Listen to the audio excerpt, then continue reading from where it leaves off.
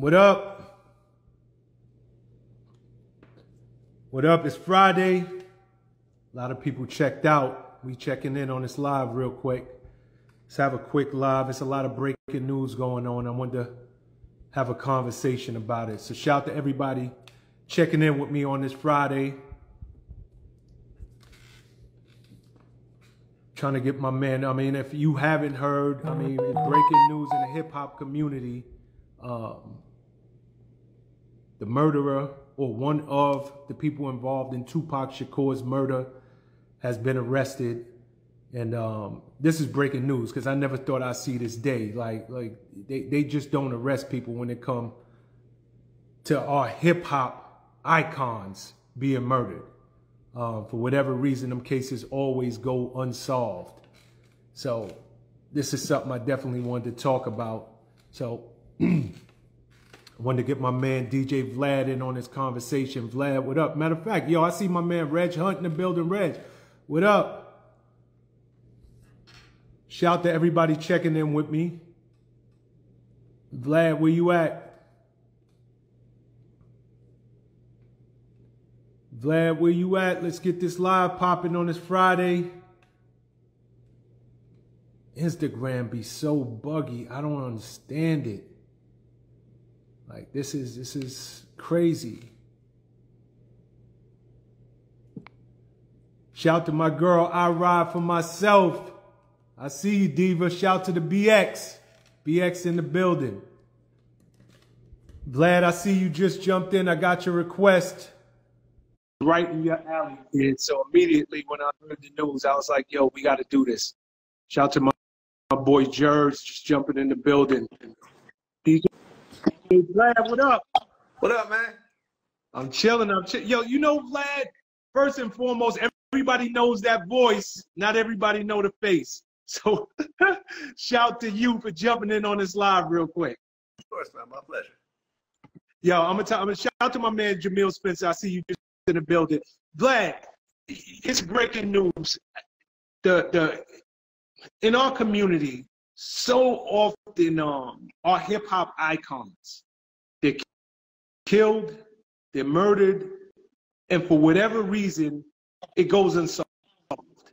Today, during the 50th year of hip hop, it's breaking news, and it's right in your background because in some ways you can kind of take credit for breaking this case. How do you feel about Keefe D being arrested in the murder of Tupac Shakur? Well, I don't think I can take credit in breaking this case. Greg Kading got a proffer agreement from Keefe years ago where Keefe admitted to his involvement in Pac's murder. And then Keefe wrote a book. So he essentially broke his own case with that book. And my interview was the first kind of like serious sit-down interview with Keefe after that book was already released. We had gotten a copy of it. And the interview really follows the blueprint of that book. So, we played a role in it. I wouldn't say that I broke the case, though. You know what I'm saying? We have an involvement in it. And, I think it'll go down as history as, what it is. You know, Vlad, and I want to choose my words better. I think that it was your platform that really shined a big light because if I'm not mistaken, has anybody done more interviews surrounding the life and death of Tupac Shakur than Vlad TV? Yeah, I don't think so. I don't think so either. I don't think so. But I think that's a testament to owning your own platform and making your own decisions. There's no way that like BET would have, co-signed so many Pac interviews or, stuff like that. They'd be like, all right, cool, you covered it. Let's go to something else. But the ability to greenlight my own projects, I think, is a benefit to someone who's passionate about something. You know something? What is it about that case? Because you really have stuck with it and you've covered it from every angle imaginable. What is it about that case that really attracted you to it that you would not let up on it? I think I found out about the story behind that case in 2007, I think.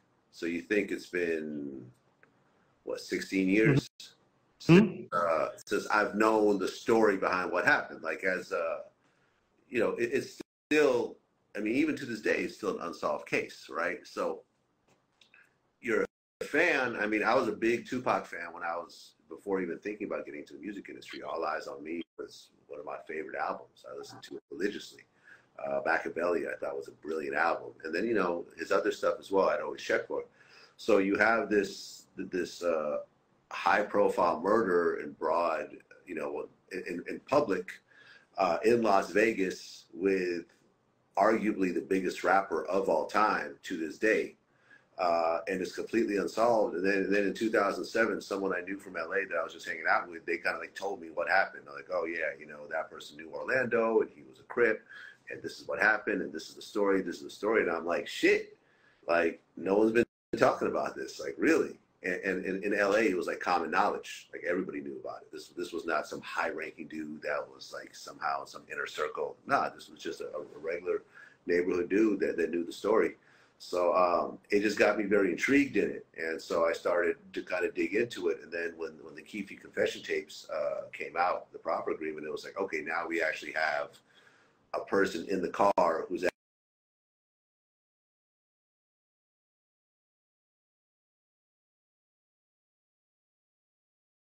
somebody who knew Keefe personally. And with that, you know, we did our first sit-down interview with him. You know, that was his first. And I think he had done something on BET before, but this was like the first sit-down, multi-hour life story interview about not just the event, but what led up to the actual shooting, and then what happened afterwards, and then all the affiliation, like how he knows Big and he knows Puff, and he was in this music video, and he was, you know, and Orlando was doing this, and, you know, we were at these shows and whatever else, to kind of just show how all the pieces fit together. So yeah, I mean, I was basically like the whole thing and how it, you know, how it came together. Yeah, let me ask you something. You keep using the term a proffer agreement. What exactly is that? A proffer agreement, aka Queen for a Day. What that means is, okay, so I mean, I'll just say, instead of, you know, bringing up just like you know, a make-believe situation, what happened particularly with Keefe was he was caught in what I believe was a large PCP distribution situation, where he was facing life in prison. PCP is a very, you know, high-end, you know, serious drug. So with the amount of PCP they caught him with his priors and everything else like that, he would have been definitely facing life in prison, if convicted. So what they did, you know, the guy that was investigating it, Greg Kading, essentially offered him a deal. And this is what a proffer agreement is. It meant that, okay, listen, we're going to ask you a bunch of questions about this case that's not the case that you're dealing with right now. Here's a totally other case, which we're investigating, which we feel that you're somehow involved in, which is the Tupac murder. So we're going to ask you all this stuff about the Tupac murder, and whatever you say can't then be used against you to convict you for your involvement in it. And if what you're saying proves to be true, you know, that if you're lying about a bunch of shit and we find out, you know, we could prove that you're lying, then the whole deal's off the table. But if we could prove that, you know, if we feel, based on our own investigation, that all this is true, then none of it could be used against you, and you walk away from life in prison. Mm. AKA, so Queen for a Day, meaning that particular day you could say whatever. You could say, I killed all these people, I sold all these drugs, I kidnapped all these people, blah, blah, blah, blah, blah. Whatever it is that you say could then not be used against you in a court of law. And as long as, now if you're caught lying, then like I said, it could all be thrown out. But all that was basically the deal. He did the deal. He told them everything they asked for. And then based on what they found, they're like, okay, cool, check. You did what you're supposed to do. We're dropping all these charges. You're able to walk free. The weird part about this is that, you know, Greg was secretly recording this. You know, I don't think he was aware that there was a recording happening. And then publicly released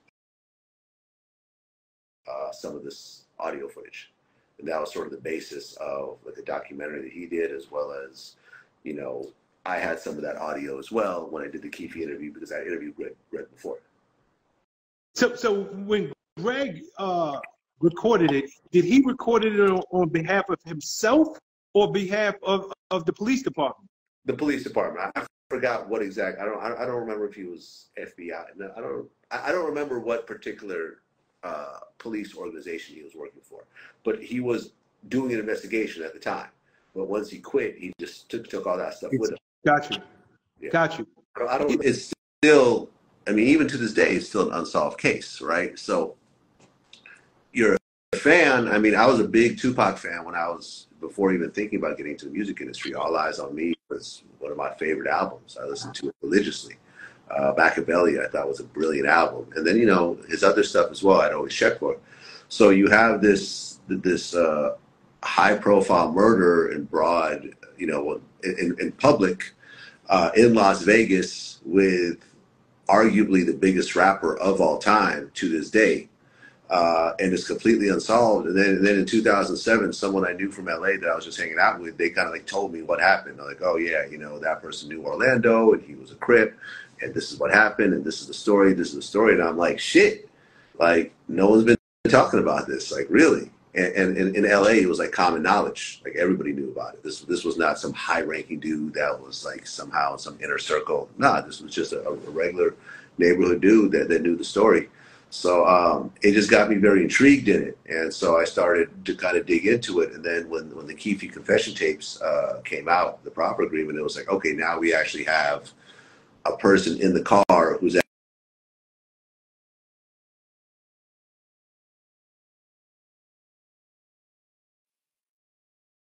somebody who knew Keefe personally. And with that, you know, we did our first sit-down interview with him. You know, that was his first. And I think he had done something on BET before, but this was like the first sit-down, multi-hour life story interview about not just the event, but what led up to the actual shooting, and then what happened afterwards, and then all the affiliation by how he knows Big and he knows Puff, and he was in this music video, and he was, you know, and Orlando was doing this, and, you know, we were at these shows and whatever else, to kind of just show how all the pieces fit together.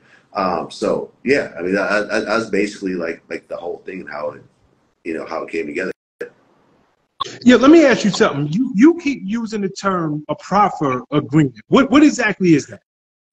A proffer agreement, aka Queen for a Day. What that means is, okay, so I mean, I'll just say, instead of, you know, bringing up just like you know, a make-believe situation, what happened particularly with Keefe was he was caught in what I believe was a large PCP distribution situation, where he was facing life in prison. PCP is a very, you know, high-end, you know, serious drug.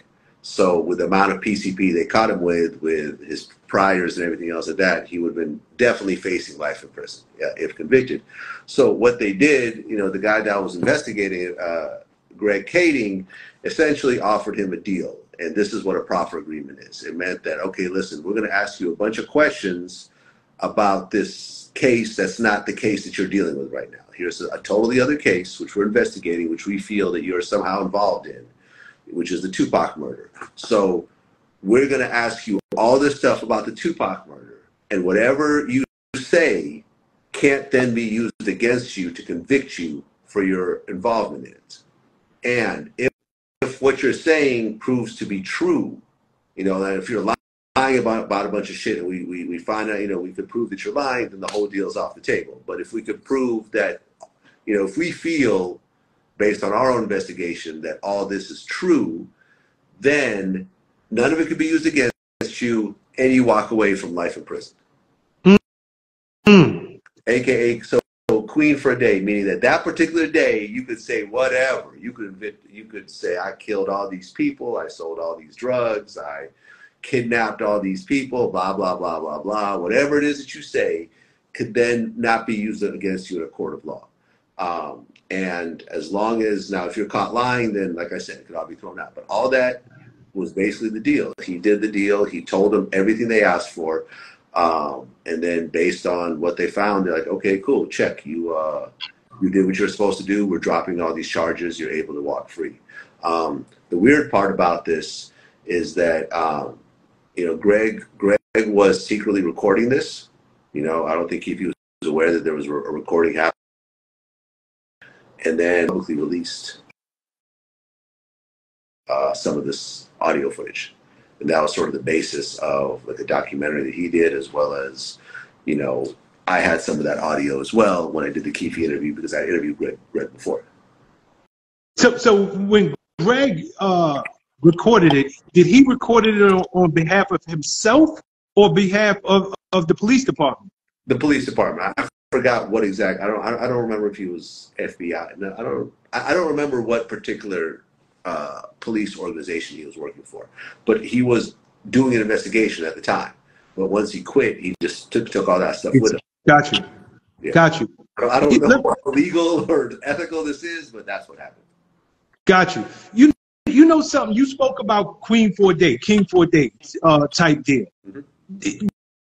Do you think Keefe was aware of the terms of this agreement? Because he later went on to write a book. Mm-hmm. He's done at least 2 interviews with you. He's been on other platforms telling his story. Do you think he mistook this proffer agreement for an immunity deal?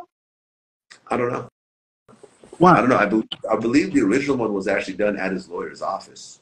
So it's not like, and Keefe had a history of prison time, so it's not like this is someone who's oblivious to the legal system. I think that he is fully aware of how it works. And he, based on what he understood, he went and did what he did afterwards, write a book, do multiple interviews, and so forth. Now the question is whether the proffer agreement will hold to all this other stuff that he's saying. That's the question, but that's up to a court of law. I think people are also mistaking, saying that, Keefe's been arrested, the Tupac murder has been solved, it's all over. Like, no, like, anyone can get arrested. You and I can get arrested right now. It doesn't mean that we're guilty of anything. It doesn't mean we're getting convicted. It just means that we got arrested. There was an indictment. Whoever signed off, the judge signed off on it, grand jury signed off on it, whatever. And, we got arrested, but who knows what's going to happen? When, as you sat down with this guy, Keefe, you sat down with him at least a couple of times. He opened up in great detail to you, but like you said, I'm going from your book. I'm using your own word. Yeah. We're just sitting down and having a conversation. Mm-hmm. Did you find, number one, it was easy to even get him in the building to talk to you? And once he got talking, did he just willingly tell the facts? I mean, it wasn't really, him and I started talking, and, we came to an agreement to do the interview. He has his co-writer was there with him. He was like literally like in the first interview, he was sitting, to his right, my left. There were a couple of times where he was dodging certain questions, but if you watch the interview, I'll be like, well, but the book said X, Y, and Z. So did it happen? Were you lying in the book? Are you lying now? I mean, how do you want to, how do you want to resolve this? And, and coming into the interview, I had the story from different angles, right? I had Edie from the Outlaws, who was in the car right behind when the incident happened. I had Chris Carroll, who was the first responder, who showed up on a bicycle because, the streets were jam-packed in Vegas for fight night.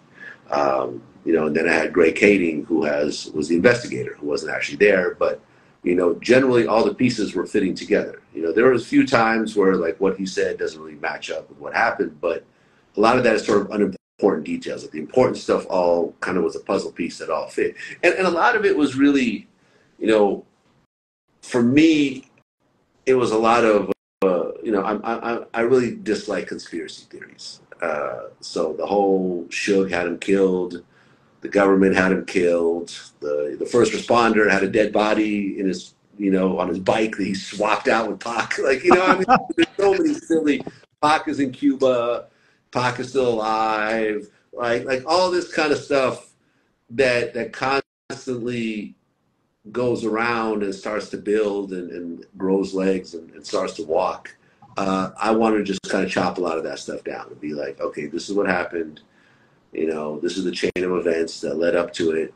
And unfortunately, he passed away afterwards. Pac is gone. We're not gonna see Pac anymore.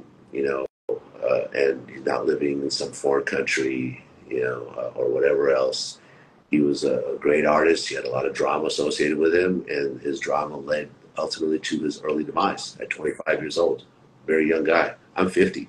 I mean, that's like half a lifetime for me. So it's not that surprising. And, you know, whoever tries to create an alternate story is going to be very hard pressed to make the pieces fit together. You sat with this guy on at least a couple of occasions. Twice. What? I mean, you're a pretty good judge of people. What vibes did you get from him just as an individual? Did he come across as a cool dude, a good guy? Did he come across as a cold-blooded gangbanger? I mean,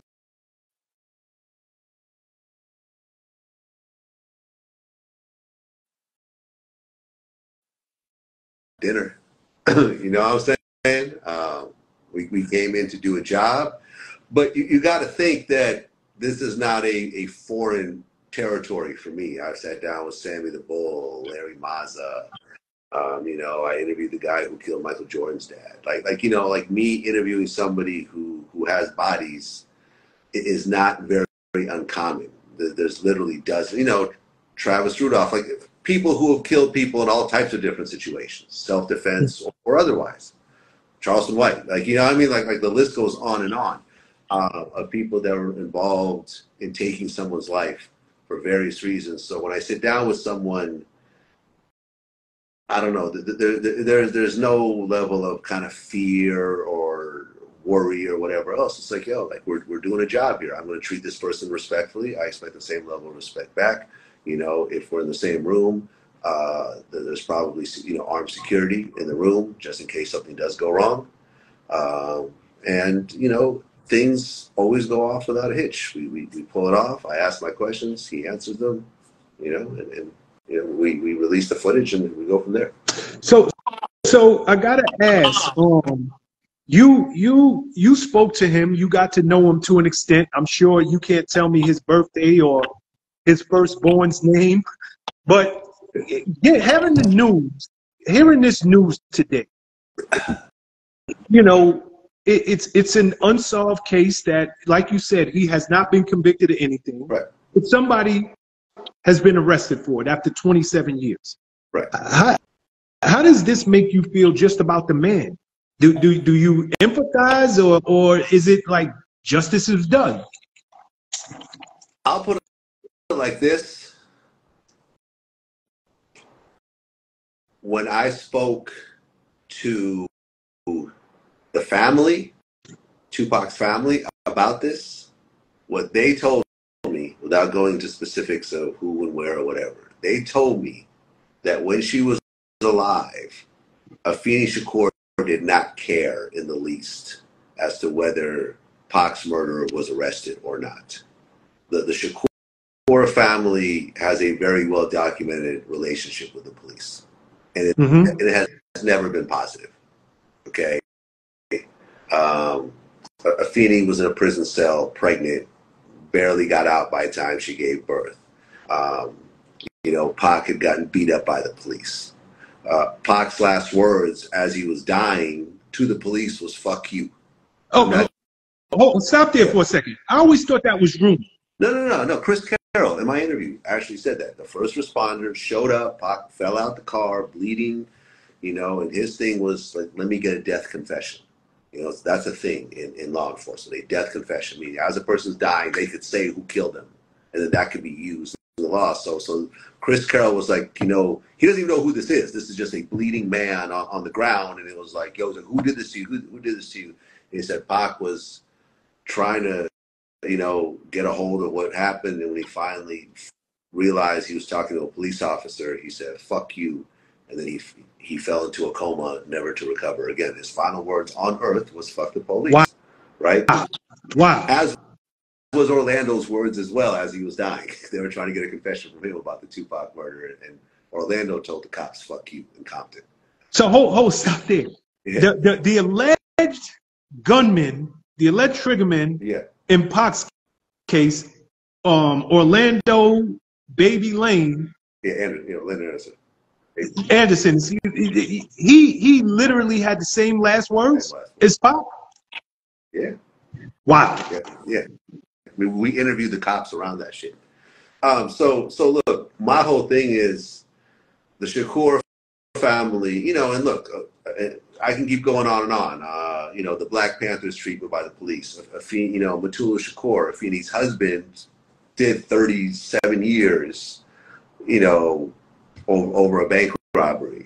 I mean, this is the police have always been very much a thorn in the side of the Shakurs, right? So I was told very plainly that Afeni did not care if Pac's murderers were brought to justice and arrested and put in prison. She did not care about that. She had no, there would be no level of peace that, that another black person was being sent to prison for something. She did not care. She knew who did it, and that was all that she really ever wanted to know.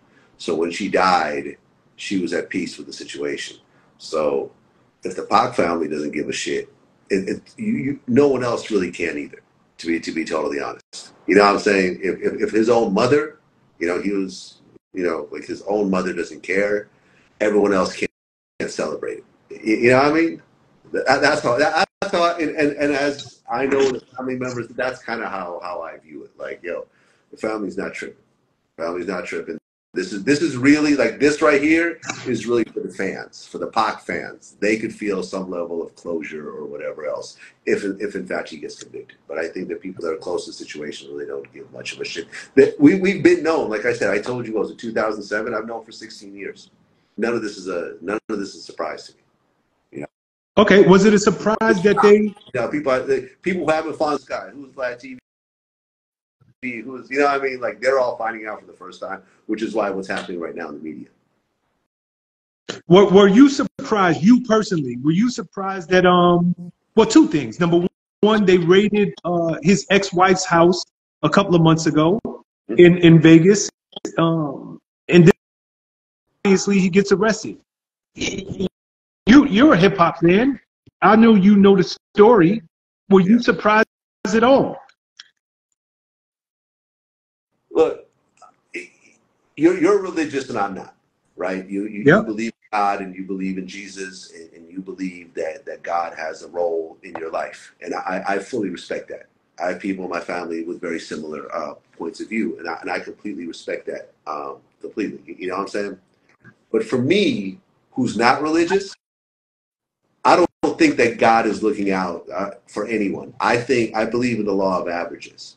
And if you are charged with if you know that you're somehow involved with a murder and you continue to talk about it and do interviews and you continue to roll the dice over and over again, you will, at one point, you will crap out in that role.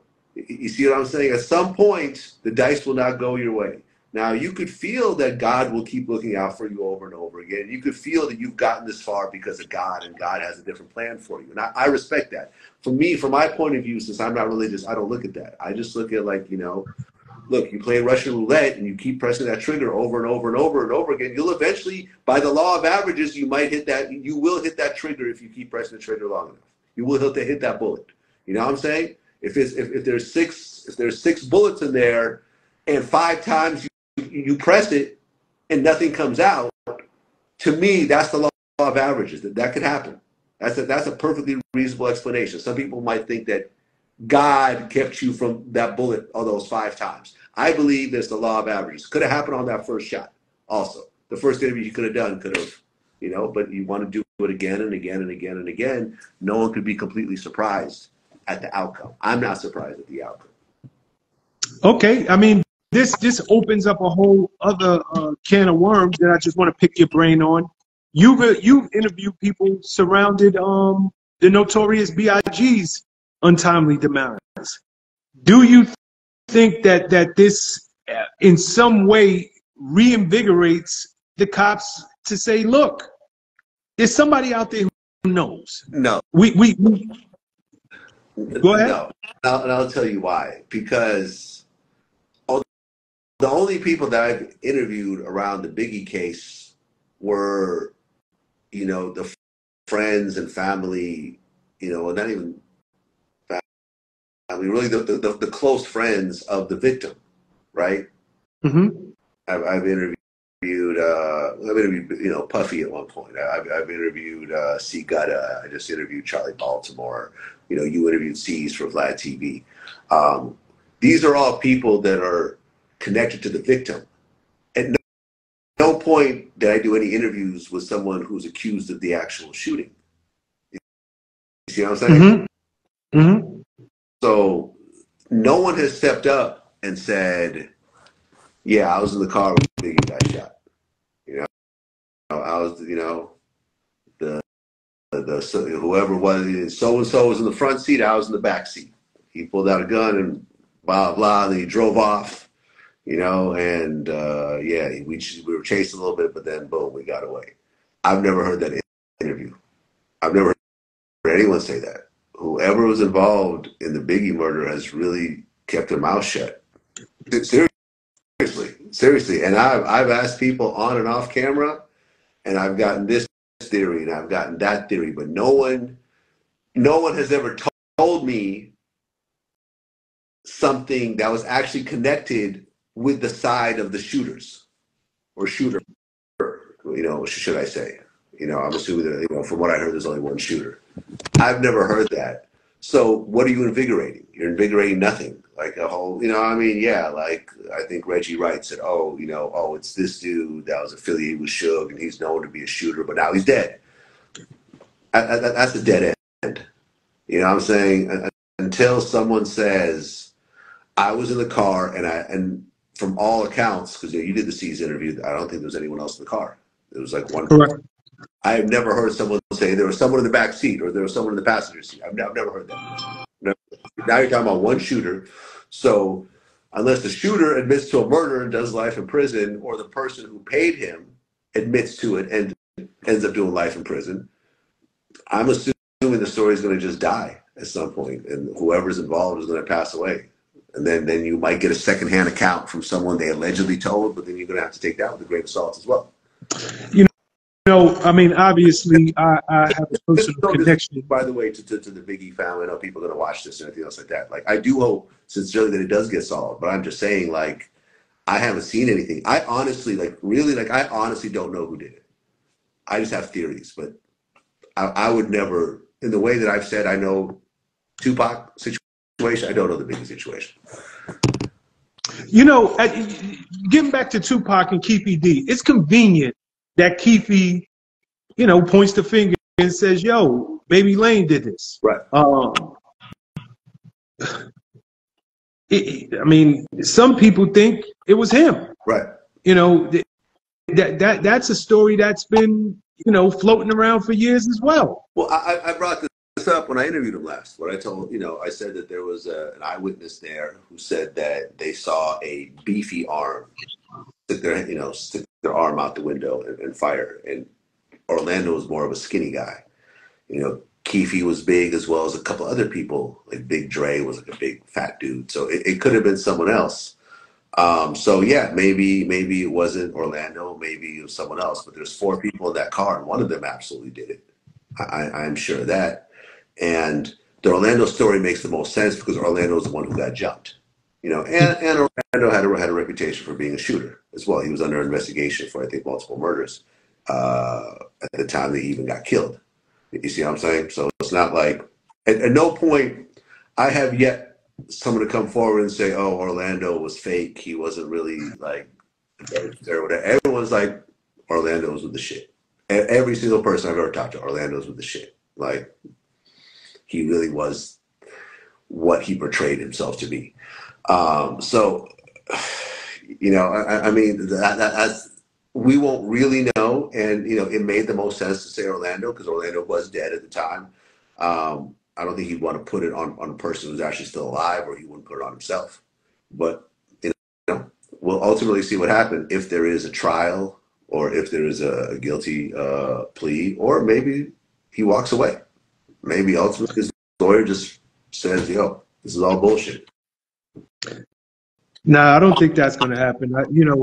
Truthfully speaking, I watched the press conference a little earlier today, and they kind of gave the example, look, if you go rob a bank with someone, you're in the getaway car, the person goes in, shoots the teller dies, you're just as guilty as that person who went in the bank. And that's kind of the theory and the logic that they're using in terms of charging him with the murder of Tupac. You were in that car, you ate it, you abetted, you wrote a book, you did interviews, and we're using your words against you. Right. I don't know that he walks away from this one. Possible. I don't know. Or maybe they say, listen, sign this plea deal, you'll get 20 years probation. Say you did it, we close the case. We're done with it. No trial, no whatever, closed case, everyone's happy. This is an old man. I mean, what is he? He's like in his 60s. He was in poor health. I think he had cancer at one point. He may have gotten over that. You know what I mean? But like, this is not, when you sit down with him, you don't say, wow, this is a young, vibrant, in shape man who's exercising and, goes jogging every morning and eats well. It's like, this is an older man. He's heavy set. You know what I'm saying? Like, he's not in the best health. How many years are you going to get out of this person, if you put him in a jail cell? Probably not that many. So at the end of the day, I don't know. Ultimately, he's only been arrested. We all have our guesses and we all have our theories, but he's only been arrested. And you and I remember the OJ trial. Right? Yep. If not OJ, then who did it? You know what I'm saying? None of us, some people are happy OJ got away. Some people are not happy OJ got away. You know what I'm saying? Some people believe he did it. Some people don't believe he did it. But no one has ever come up with the alternate story of what actually happened. That's plausible on any level. But OJ's playing golf every day right now. Yeah. He's legitimately beat a double murder. Right. And he's living to get old. He also wrote a book about it afterwards. Kind of like Keefe situation, but he was found not guilty first before writing the book. That's where things are a little bit different, in this regard. But yeah, man, like we've seen all types of shit. You don't really discount things. You're also talking about a 27-year-old case where essentially everyone's dead in that car. It really could have been, I was lying the whole time. I wasn't even. How many people were in that car, to your knowledge? Four. Yeah. So 3 of them, obviously, we know Baby Lane is dead. Yeah, so the other 2 are dead as well. Killed a few years later in a shootout. It was like some shit happened where someone he had sold some drugs to owed him money. They ran into each other, and then his grandmother just died, so he's already in a fucked up mood, and an argument ensued, which ended up in this massive back and forth shootout at a car wash.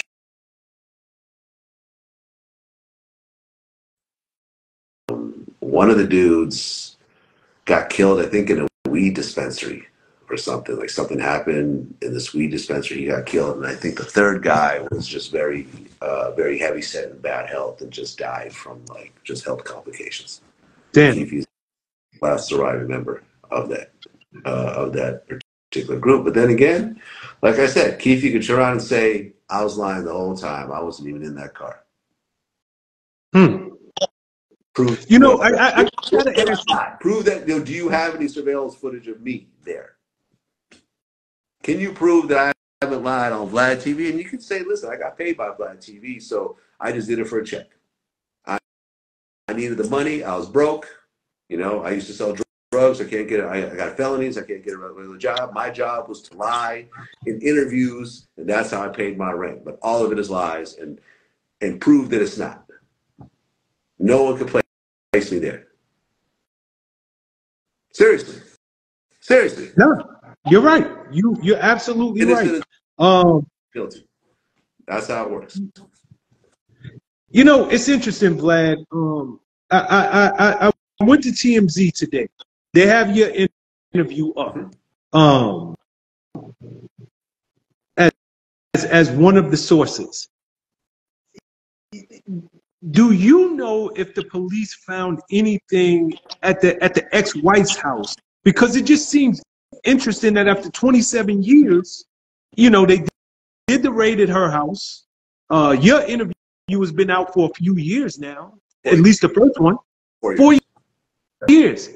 Do you know if they found anything that would have them make the arrest now? And the second part to that question, has law enforcement ever called you and said, we want you sat down with them? What can you tell us? Yeah, for the last few weeks,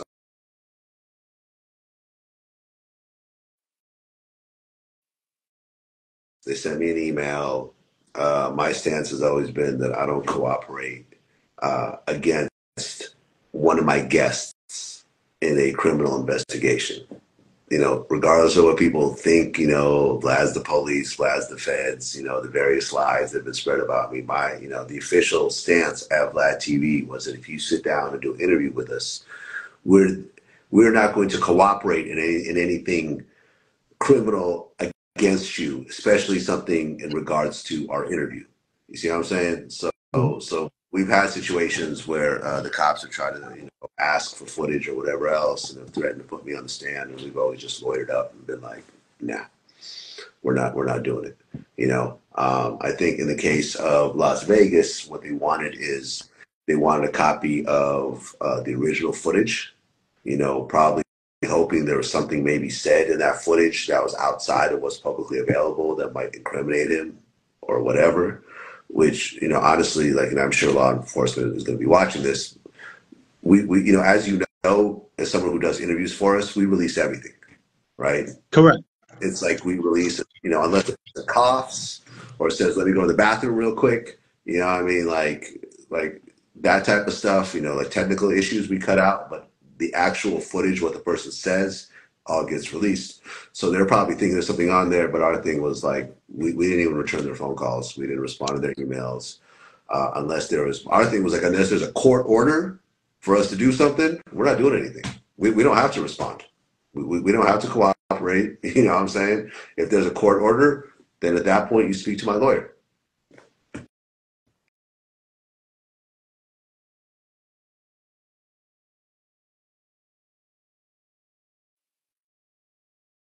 And, it doesn't really, for us, it has nothing to do with whether I agree or like the person or whatever else. Like, if you sit down with us, we're not going to turn around and throw you under the bus. Like, this is not what we do under any circumstance, Now, in terms of what's publicly released, we don't know how that works, and we don't, what I'm saying, if they are able to use publicly released footage for something, then that's not anything that we could prevent. But the person's aware that that's publicly released, because we've never, all of our interviews are done with multiple cameras, lights, multiple recording devices, lavalier mic, shotgun mic. A person is 100% aware that they're being recorded, and this recording, and the recording is going to be released publicly. So in that regard, it is what it is. But yeah, we got approached and we didn't cooperate. And, now, we'll see how it goes from there. But that's been our stance. Yeah. And they also signed a waiver, so they're well aware. Yeah, but they're really there. Like, everything is done completely by the book. But we don't work with the police. We're not here to try to negatively affect someone who came in and sat down willingly on our platform.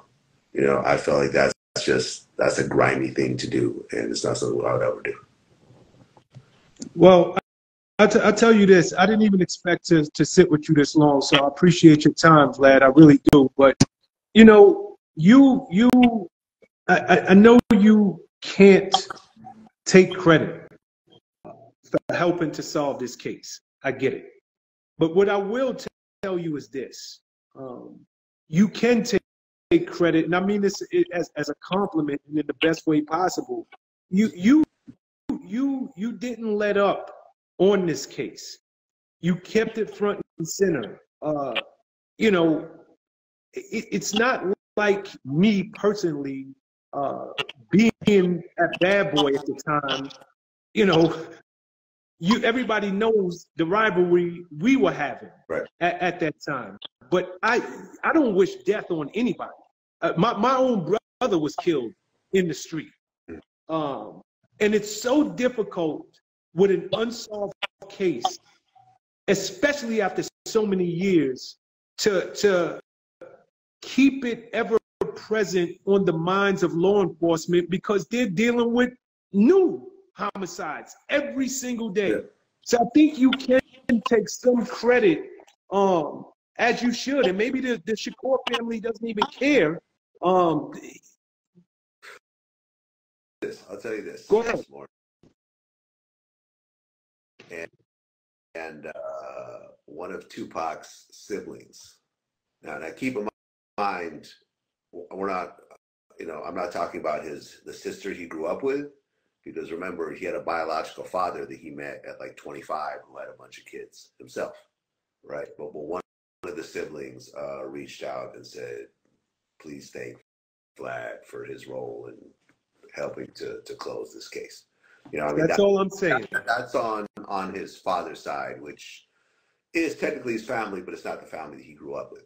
You know what I'm saying? So there is a side of the family that is feeling a sense of closure to this. Yeah, but I think for anybody who loved Tupac, for anybody who doesn't want, listen, you're part of the hip hop community just like I am.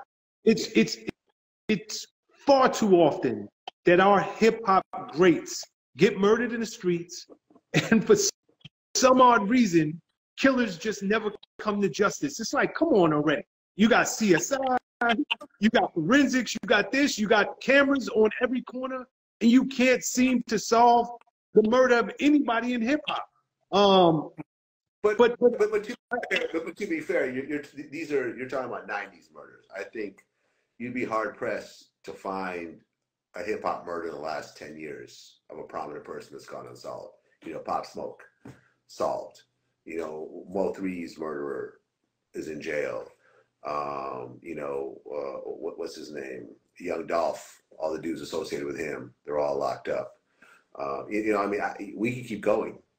You know, Nipsey, his murderer, locked up. You know what I'm saying? So I don't think it's always fair to say, oh, these are hip hop dudes, or these are, you know, men of a certain ethnic background that's purposely being ignored by police. This is a very different time. There's not cameras everywhere in Las Vegas like there is now. There's not cameras all over LA when Biggie got killed like there is now. You see what I'm saying? This is 30 years back. So like I said, look what's happening now. Everyone's getting caught.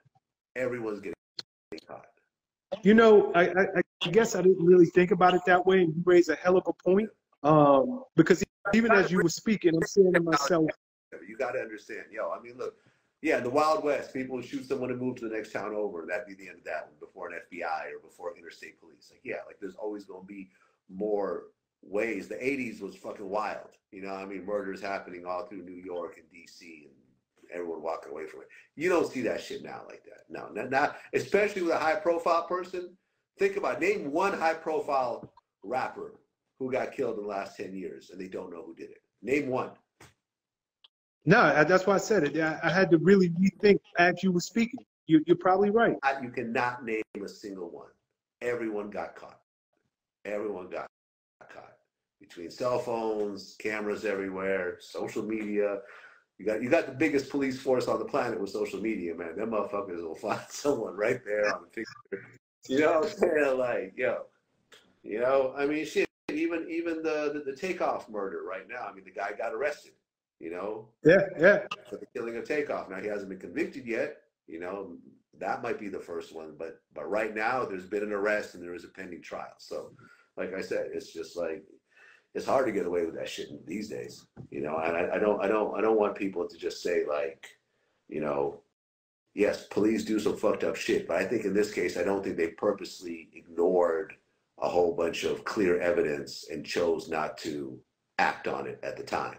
You know what I'm saying? But you know, now there's more shit out there. You know, I would love to believe that, and maybe because I'm close to the Biggie side, you know, I don't know that case itself wasn't roadblocked by the police in the upper echelon of the LAPD. I truly believe that in that particular case, it was. You know. Do you have an idea who did it? Do you feel like you have a solid, you know, you don't have to say who it is because we're on camera right now, but do you feel like, yo, would you go and get on, you know, would you get on the stand? And if you knew that you getting on the stand would bring justice to everyone, could you sit on that stand and say, I know that this person did it? No. I am so could not. And I will send this dude to prison for killing my friend Biggie. No, I cannot. That's what I'm saying. So cannot. It's hard to accuse LAPD of wrongdoing when honestly, we all don't know, man. You know what I'm saying? And you're obviously closer to it, but I got a lot of hands and shit. Like, you know, I talk to a lot of people. Everyone just comes in with theories. So I don't know about that. Like I'll just be honest. At least well, I'm gonna tell you something. The director of the movie City of Lies, it chronicled the death of Notorious B.I.G. Brad Furman, shout to him. Me speaking to him offline and even during our interview, there's a lot of evidence pointing to the fact that case was railroaded internally. It was stopped. So can Sean Prez point to and say, I know the shooter of Notorious B.I.G.? Absolutely not. But do I feel that case would expose a hell of a lot of dirty cops in the LAPD? Absolutely. And I think that it has been stalled. I do. But, you know, what do I know? I feel you. And, you know, being that it happened in 97 when no one even had a cell phone, much less a camera on the phone, where there's no cameras anywhere on any of the street lights, and you had a person, it wasn't 4 people crammed into a car, it was one person who was on a mission to kill somebody, and it's a much harder situation because anyone that comes forward is basically asking to throw their life away. Yeah. Right? Yeah, absolutely right. Before I let you go, I love what you're doing on the platform, Vlad. You know, I see you drop the LeVar Ball interview, the Boosie Estates, insane. I see you pivoting, you know, DJ Envy and his car collection. What we got coming next on the platform?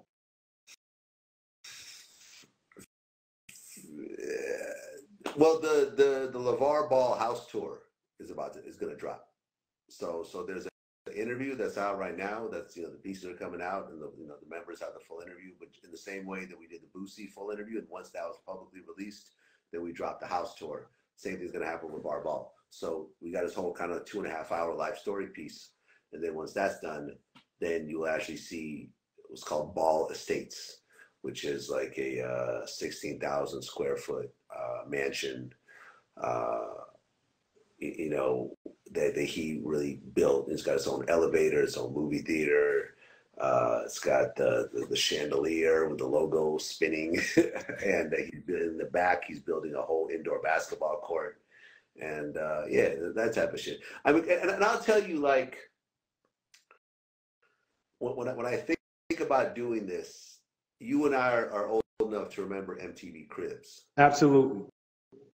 And MTV Cribs had a profound effect on my life because you watch this and, like, I mean, for some reason, the Tommy Lee interview always stood out to me. And I think Tommy actually lives in Calabasas. I mean, actually, yeah, now that I really think about it, that's how, like, the fact that I live in Calabasas, I remember watching Tommy Lee's Cribs, and you know, you got this like grungy rock star dude who's living in this like amazing home in LA, and it's just like the beauty of it and how everything's put together in the backyard. And I remember like, why they're like, yo man, like I want some shit like this one day.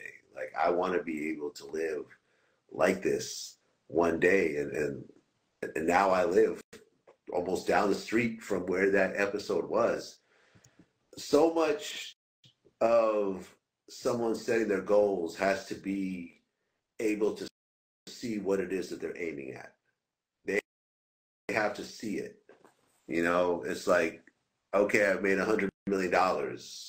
What am I going to spend it on? Oh, I'm going to spend it on this house. I'm going to, spend it on this car. I'm going to spend it on this jewelry, or I'm going to buy a business with it. I'm gonna, you know, like this person, like, you know, you have to have role models and you have to have examples of things that you aspire to, you know. So watching Cribs as a kid, and then, you know, having a couple of rich friends in like junior high and high school that had really nice homes, and being invited to those homes, spending the night, getting to see, you know, having, like, I never had a pool in my backyard growing up. Like I have a pool now, but going to my friend, you know, Mark's house, and playing in his pool was like so nice, you know, in summer, you know, it's just like, yo, like this is like, I want this one day. And that's the whole thing, you know. And to kind of explain, like watching Cribs, you see this, and it causes people to be motivated and to aspire, like myself. So I'm hoping with these pieces that I do with the houses and the cars, but particularly with the houses, it'll be like, yo, this is what people are spending their money on, that accumulate a lot of money. And the Boosie thing, I think, was just such the perfect starting block, because it was the first time in my life that I ever seen someone go all in on real estate with no concept of resale. You know, like the houses that I've owned a few properties over the years. And whenever I buy it, the first thing I think is like, okay, well, when I eventually sell it, hopefully I want to make sure I can get my money back out of it. You know, I don't want to do anything too crazy because it'll affect the resale value, whatever else. Boosie did not give a shit about resale on any level. Like, he has a 26,000 square foot house, and then in the back, he's got like 4 other houses, and then he's got a damn tree house. He's got a wishing well and 2 basketball fields, 2 basketball courts, a drive-in movie theater. Like, imagine trying to find a buyer for this in Atlanta. Like, you know, in the outskirts of Atlanta, nowhere near a major city. Like, to be honest, like, you know what I mean? It's like he's really like in the outskirts. Imagine trying to find a buyer for this and trying to get your money back out. It'd be almost impossible. But that's what was the beauty of it, was that it's not about the resale value. It was like, yo, I'm going to build a house that I want, that I really want to live in. I want to put a bowling alley in it and a little freak room with a fake door and whatever else. And then in the back, my kids could all live there, and he named the streets after his kids and his dead homies. You know what I'm saying? And there was a tree house where his artists could stay at. And it was like, yo, like he built this strictly for himself and nobody else. And, you know, and for his family, for future generations.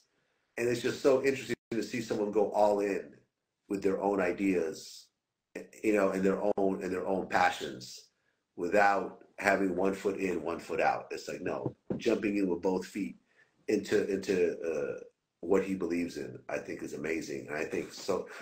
I mean, the first clip got 1 million views, and the full interview just got 1 million views. So I think that people are really just like, they're flabbergasted to see this. And I think that a lot of people are gonna be like, yo, I'm gonna do it like Boosie one day. I'm gonna get some land, and I'm gonna slowly. And he was even saying in the first clip, he was like, yo, you know, when I got out of prison, I didn't have a lot of money, so I just bought the land. And then, okay, boom, I designed the house. Then, you know, every week, 20,000 here, 30,000 here, 40,000 here, 20,000, you know, slowly chipped away at it, paying for everything with cash, because he had already lost his house when he went to prison, when he had a mortgage. He figured out his mistakes. And it was like, yo, anyone could sort of take a piece of land and slowly build it up as the money comes in. And it's like, especially down south. And it was like, yo, I think a lot of people are just going to rethink shit and be like, yo, I want to do this one day. And now I have something to work for. This is going to get me. I'm going to go back to college. I'm going to go harder at my job. I'm going to go harder at my business. I'm going to learn how to invest. I'm going to cut down my my bills because I want something like this one day for myself and for my family. Yeah, I mean, I watched you know, the Boosie Estates clips and then the full episode, and I was inspired. Yeah, right. Yeah, like me myself, I'm looking at this guy walking. What is it on 88 acres or some craziness like? 8 acres. Yeah, that's exactly what it's like really let that sit in to anybody watching this right now. 88 acres of land. Yeah. Wow. Yeah. Okay. Lad, I appreciate your time, brother. Just keep doing what you're doing for the culture. Your interviews, people can say what they want about it, but we tune in because you give the most realist, in-depth, hard-hitting questions that we want to know. So keep up the great work, man. I think that when you do Black TV interviews as well. You know what I mean? Like you and I work together on the questions and the topics, and you execute flawlessly. You know? Yeah. So I appreciate the opportunity, and like I said, I mean, I enjoy it. I enjoy the platform. So keep up the great work, man, and I can't wait to see where the platform goes. But I think it's going in the right direction. So keep it up. Thank you, man. All the best. Peace. Likewise, brother. Be good.